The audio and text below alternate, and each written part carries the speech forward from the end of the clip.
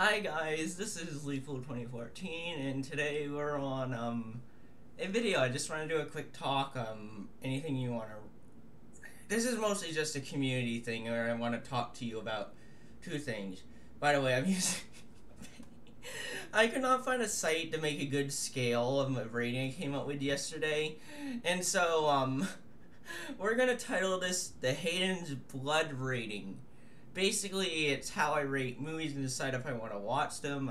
Toy Story would be 1 on the blood rating, meaning no blood. It's just, like a fun kids movie. 5 being Avengers. It's moderate, but it's not too much. Your typical action or adventure movie. And 10 being anything over the top of Rambo. I would have picked something bloodier, but I feel like you would not recognize some of these films because I literally just looked up the bloodiest film yesterday, and I'm not even going to tell you in case you want to watch it. I do not like blood in general. But, yeah, this came up after I decided I want to watch a bunch of,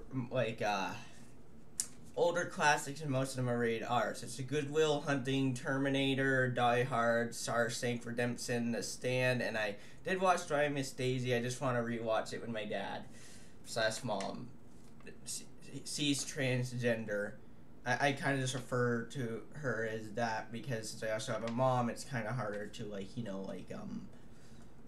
talk about both of them. But anyway, yeah, this is the Hayden's blood rating scale. Anyway, I'm just looking for any classic movies that I could watch. Preferably action or heartwarming. I'm not really into boxing, so no Rocky. And nothing over the top. I will do prior research, and I do not want any suggestions to anything over the top. And I prefer if the movies are between 1980 and 2010. We can allow some movies from the 1970s, but I want to watch classics, nothing new.